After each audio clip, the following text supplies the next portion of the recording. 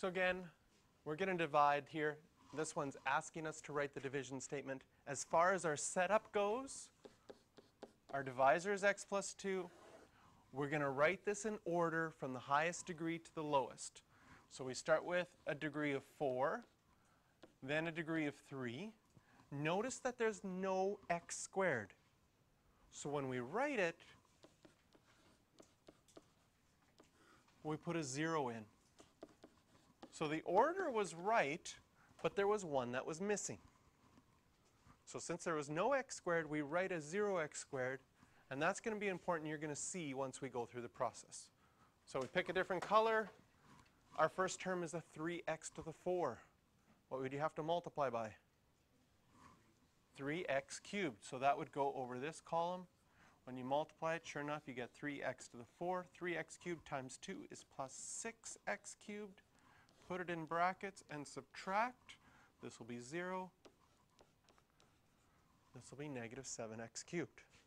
What's going to happen to most of you, if not all of you, at some time you're going to make some mistake adding or subtracting. With all those negatives there, you're going to make a silly mistake. So when you check your answer at the back and it's not right, you should go back and just check all your adding and subtracting. Yes?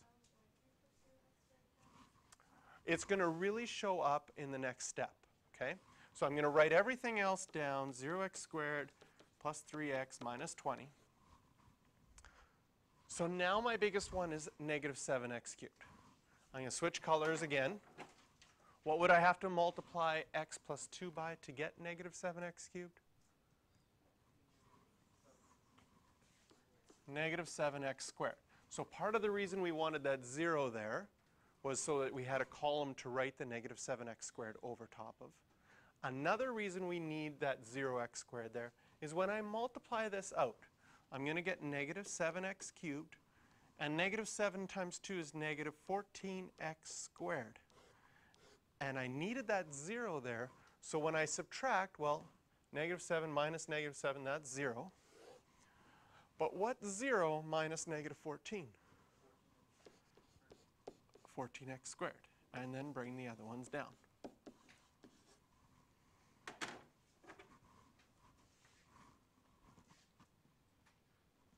Switch colors again. In order to get a 14x squared, I need a 14x. So again, every time you finish one number, you get a new number that's your large one. And then 14x times x will be 14x squared. 14x times 2 is plus 28x. I'm going to need to subtract. 14 minus 14 is 0. 3 minus 28, negative 25. Bring down the 20. Another color. You have to multiply by negative 25. Negative 25 times x is negative 25x. Negative 25 times the 2 is negative 50.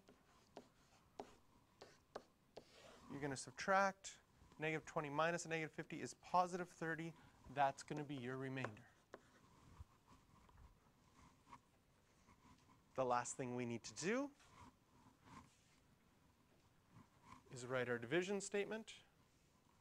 So the polynomial that we started with was 3x to the 4 minus x cubed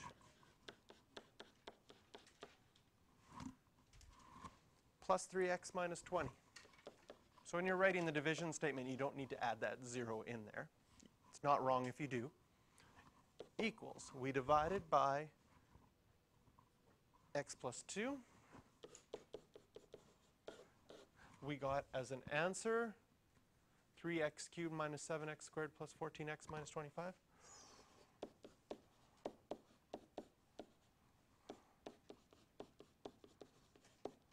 And then our remainder was 30.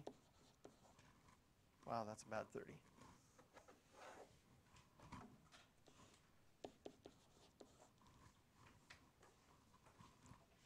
Did I get all my pluses and minuses right? No. This is plus. This one was minus. So this is our polynomial. This is what we divided by. This was our answer plus our remainder.